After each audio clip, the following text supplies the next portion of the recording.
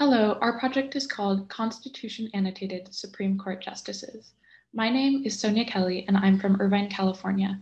I'm an undergraduate at the College of William & Mary and the University of St. Andrews, majoring in history.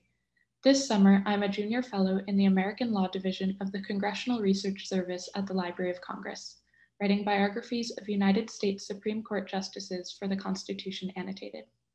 The Constitution Annotated is a century-old, comprehensive, official record of how the Supreme Court has interpreted the U.S. Constitution and includes annotations on every article and amendment to the Constitution, as well as introductory and supplementary annotations.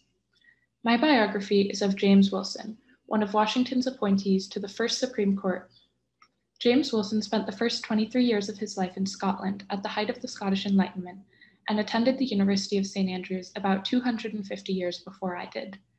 He also attended the University of Glasgow and possibly the University of Edinburgh before traveling to the colonies in 1765. When Wilson arrived in the colonies, he worked as a tutor at the College of Philadelphia, receiving an honorary degree in 1766 because of his proficiency in classical languages. He studied law under John Dickinson, opened his own practices in Carlisle, Reading, and Philadelphia, Pennsylvania, and Annapolis, Maryland, and became one of the most well-known lawyers in the colonies. He was an influential delegate at the Continental Congress and the Constitutional Convention, particularly as a member of the Committee of Detail, a 5-person committee that wrote the first full drafts of the Constitution. The Supreme Court heard fewer than 10 cases during Wilson's tenure because the justices spent much of their time holding circuit courts. Nonetheless, Wilson's legal philosophy is illuminated by the opinions he wrote, as well as the many law lectures he delivered as the first professor of law at the University of Pennsylvania. Alongside his deep understanding of American law, Wilson had a unique grounding in Scottish and French law because of his Scottish background and his role as Advocate General for France and the colonies in 1780. His opinions on the Supreme Court reflect the continental European legal tradition, which is grounded in civil law rather than English common law, with Wilson typically relying on general legal principles before turning to previous case law. He served on the Supreme Court until his death in 1798, but his law lectures would come to shape some of the most influential Supreme Court cases in American history, including Marbury v. Madison and McCulloch v. Maryland. With this project, I hope to help readers of the Constitution Annotated understand the lives of these justices and how their personal stories influence their interpretation of the Constitution and the shaping of our country. Hello, my name is Shannon Summers. I am from Brooklyn, New York, and I am an undergraduate student at Yale University, majoring in political science and history. This summer, I worked on the Supreme Court Justice Project for the American Law Division of the Congressional Research Service, writing biographies of former justices for the online Constitution Annotated. I conducted in-depth research on Justice John Rutledge, who, despite being the Supreme Court's second Chief Justice, is largely forgotten to American history. This is due primarily to the fact that Justice Rutledge's tenure as Chief lasted only 138 days, the shortest term ever for a Chief Justice. He was also the first Supreme Court nominee not to be subsequently confirmed by the Senate.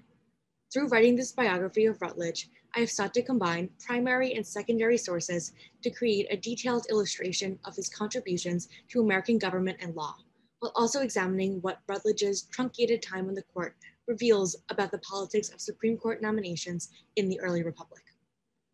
Although Rutledge served on the Supreme Court only briefly, my research revealed political and legal lessons from his experience that are pertinent to our understanding of the court today. Rutledge was a highly esteemed figure in colonial governance by the time Washington nominated him to be an Associate Justice on the first Supreme Court. He was a governor of his home state of South Carolina during the American Revolutionary War, head of the South Carolina delegation to the Constitutional Convention, and responsible for several fundamental components of the US Constitution, including the Supremacy Clause. Rutledge left the Supreme Court after his first appointment as an Associate Justice to serve on the judiciary of South Carolina. He then returned to the Supreme Court after President Washington offered him the position of Chief Justice through a recess appointment. In Justice Rutledge's short tenure as Chief, he heard 2 cases regarding the United States' role on the international stage and the power of the judiciary to address questions of foreign relations. In addition to examining the legal consequences of those 2 cases, the Library of Congress's resources allowed me to explore why the Senate declined to confirm Rutledge as chief. Right before receiving word of his nomination as Chief Justice, Rutledge made a speech railing against what he saw as significant concessions by the US to Great Britain in the Jay Treaty, which aimed to settle unresolved post-war issues between the two countries. Rutledge went so far as to state that he would rather see Washington dead than watch the treaty come to fruition.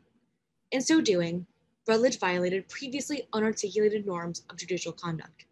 The inflammatory nature of Rutledge's remarks led to infuriated correspondence among significant political figures, including senators who debated whether the speech was severe enough not to confirm him. Moreover, the partisan press played a significant role in determining the course of Rutledge's nomination. Democratic, Republican, and Federalist newspapers portrayed his speech quite differently. In the end, the Senate split along party lines to reject his nomination. The Library of Congress's incredible primary source documents provided a window into this saga.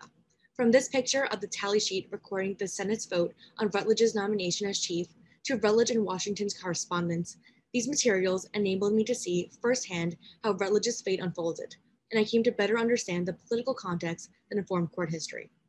I've had a great time completing this project, and I'm honored to have been a junior fellow. Thank you. Hello, my name is Sarah Roundsville, and I'm from Rio Rancho, New Mexico. I'm a graduate student at the University of Notre Dame, where I am beginning my PhD in American history.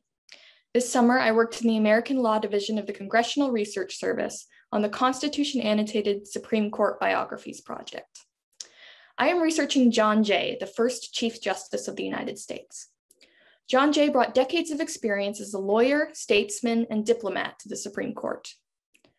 Born in 1745 to a prominent merchant family in New York, John Jay worked as a successful lawyer before joining colonial protests against British policies. Although initially in favor of reconciliation with Great Britain, Jay's experiences as a delegate to the First and Second Continental Congresses, as well as the outbreak of war, cemented his support for American independence. After his time with the Continental Congress, Jay served for several years as minister plenipotentiary to Spain. In 1782, Jay went to France to help negotiate the end of the war. There, he became one of the chief negotiators of the Treaty of Paris of 1783. Upon returning to the United States, Jay continued his diplomatic and political work as Secretary of Foreign Affairs from 1784 to 1789. However, he expressed frustration with the limited power and effectiveness of the government under the Articles of Confederation. Becoming a prominent advocate of strong, centralized government, Jay supported the new Constitution as one of the authors of the Federalist Papers. In 1789, Jay accepted President Washington's nomination to be the first Chief Justice of the United States.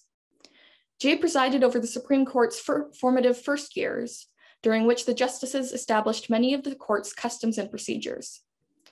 The Jay Court heard relatively few cases, the most significant being Chisholm v. Georgia in 1793. Jay joined the majority in rejecting Georgia's claim of state sovereign immunity from suits in federal court, a decision later overturned by the 11th Amendment to the Constitution.